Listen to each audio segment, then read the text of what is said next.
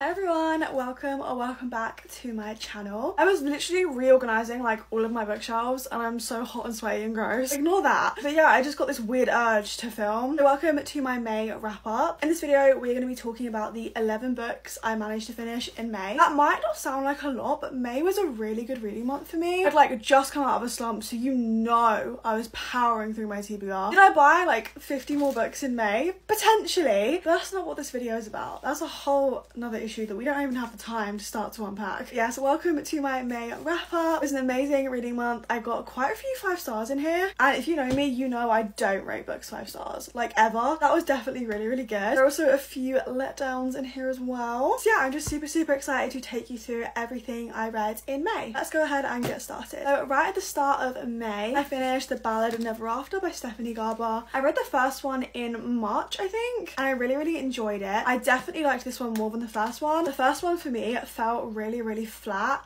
And if I'm being completely honest, this felt a little bit flat too. The romance just wasn't there. And so many people have described it as like a slow burn romance. But I mean, it was slow. I'll give it that much, it was slow. So slow that nothing happened. I'm literally moving at the pace of a snail here. The plot was amazing. The plot was really well paced. I can't even say the romance because there wasn't a romance. There's tension, there's chemistry between the two characters in this, but there was no romance. There wasn't a kiss, a hug. Well, actually, to be fair, there was a little something, but like they were drugged up. That's not even romance, that's just a crime. I don't know. I just felt like the romance fell really flat in these books, especially the first one, but also in this one as well. Kind of went into this one with like the expectation that at least something would happen. Like nothing really did in my brain. Yeah, I decided to give this book 4 stars. As I said, the plot was really well paced. Definitely keeps you on your toes. If you are a huge fan of fantasy but not so much romance, you will love this series. I think it's just the fact that it's marketed as a romance that kind of got me, because where was it? Is the romance in the room with us? I said this about the first book. Where was the romance, Stephanie? The second book I finished in May was my pride and joy, Heartbones by Colleen Hoover. I picked this up like a couple months ago, but you know when you just crave a certain author's writing? I was like craving Colleen this month. That is a sentence I never thought I'd say on the internet. But yeah, I love Colleen Hoover. We all know this. I have my little designated shelf behind me. I love this book.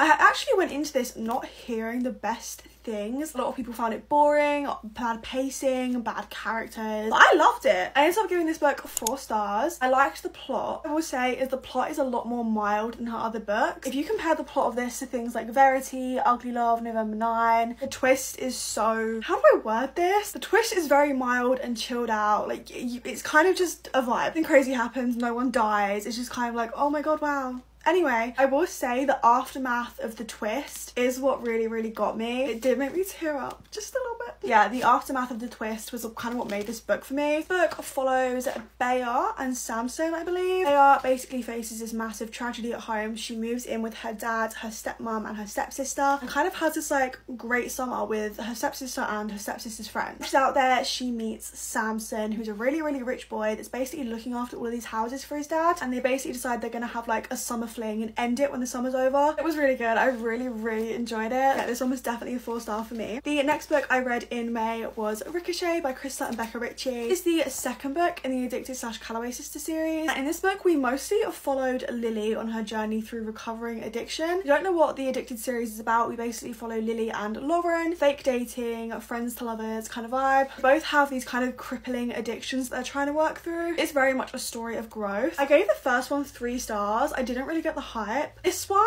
I gave 4 stars. No, I gave it 4.5. I gave it 4.5. I loved this book. We didn't actually see much of Lauren at all in this book, but I loved Lily. I love Lily with my whole heart. So seeing more of her was like amazing for me. This is like a lot of people's least favourite book in the Addicted. I need to fix my hair. As I was saying, this book has definitely been my favourite so far in the entire series. I was obsessed with it. I love Lily so much. Just seeing her story without Lo kind of in the equation is really good. I also liked seeing a lot more of the other sisters as well. That was a huge factor for me. I really enjoyed this book, and please don't skip it. Loads of people skip this book. Do not skip it. I promise you, you need this book to carry on with the series. There's so much backstory and side story with the other characters. Miss this would hurt my soul. Don't do that to me. The next book I read in May is a graphic novel. It is The Sad Ghost Club by Lizzie Meddings. I think it's Lizzie, it might be Lies, I'm not sure. I've been reading this series for ages. I think this one actually came out in April or March, just hadn't got around to reading it yet. I love this book, I love these books so much. The entire series is very much 3 stars for me. I've never given one of these books any more than 3 stars. I'm pretty sure I gave this one 3 stars as well. While that might seem like a bad rating, it's not. 3 stars for me means like, oh, I liked this. Like, I did like it, but for me, they can just get a little bit boring. Are kind of all about the same thing, but I'll still carry on reading it because they're just like a comfort read for me. The art style is literally adorable. If you don't know what the Sad Ghost Club is about, it's basically about this group of ghosts. This group of ghosts form like a little mental health group club thing. They kind of help each other with like anxiety, depression, etc, etc. It's really sweet. It's a very feel-good read, a feel-good series. Feeling a little bit alone with any mental health things, read this series. I promise it will help you out. I'm sad I kind of flicked through this and it instantly just makes me feel better. So yeah, I love this series so much, and this book was a really, really good installment. The next book I read,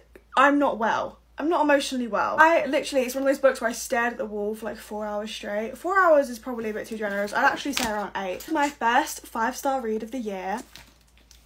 Here she is. Oh my god. I went into this book thinking it'll be a fun read. I'm not gonna rate it 5 stars. Literally, look at the annotations. I gave it 5 stars so quickly. This is Magnolia Parks by Jessa Hastings. This is about a couple called Magnolia and BJ. Magnolia and BJ are broken up. They're in a really toxic relationship where they kind of keep getting back together, doing things with other people just to make each other angry. I mean, slay, we've all been there. I feel like we've all had that one relationship where we're like, what if I just do this to piss them off? Yeah, I really, really enjoyed reading about this. Magnolia is the most relatable person I've ever read about. Everything she was saying, I was like, oh my god, so me. To be honest, it's kind of concerning considering the relationship she was in. Probably shows you don't have the best taste in men, but I love this so much. Also really cool, this is set in London near Tower Hill. I work very near Tower Hill. All of these things they were describing, I was like, I've literally walked down that street. So that was definitely a really cool aspect of this that I loved. Quotes and the writing in this are not something to be like flown past. I could film an hour-long video purely about the writing and the metaphors in this novel. Absolutely amazing. It is quite a hefty book, but I managed to get through this in like a matter of days. But yeah, 5 stars, 100%, one of my favourite books of the year, and probably just one of my favourite books in general. I do have the rest of the series, so I'm super excited to carry on with their story, and also Daisy Hates. The next book I read this month, which was actually another 5 star, 2 back-to-back 5 stars. Who is she? Was Things We Never Got Over by Lucy Score. To be honest, for the first like 20% of this, I was like, this is a 3 star. It hit the like 25% mark and I was jaw on the floor. It was so good.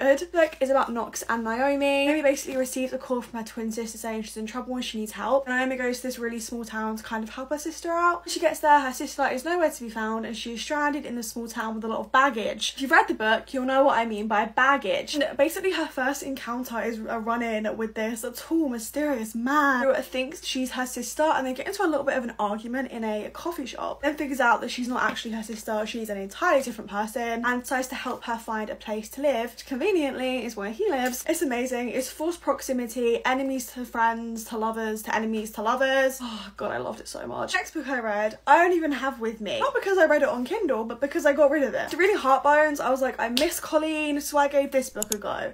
Never Never. That was quite fitting because I wish I'd never picked this up. Oh, awful, horrific, disgusting, awful, bleh. I need to crack the wine out for this review. And all my lipstick marks on my glass, that's kind of gross. Like, it's basically about these 2 teenagers called Charlie and Silas completely lose their memory and they have to try and figure out what happened to their relationship. It's like Amnesia but with plot holes. So yeah, they both lost their memory but somehow conveniently remembered how to drive, how to get around, what town they lived in, and just why is that what they remember? It's weird to me. Also mixed with the fact that they don't lose their memory once, they lose it about 4 times. So it's basically just like the same few chapters over and over and over and over. It's never explained. It was never explained, and that's what gets me. There was so much in the book that happened but they were like, we'll find out what this means later, and we just never did. I hate a plot hole. I hate them.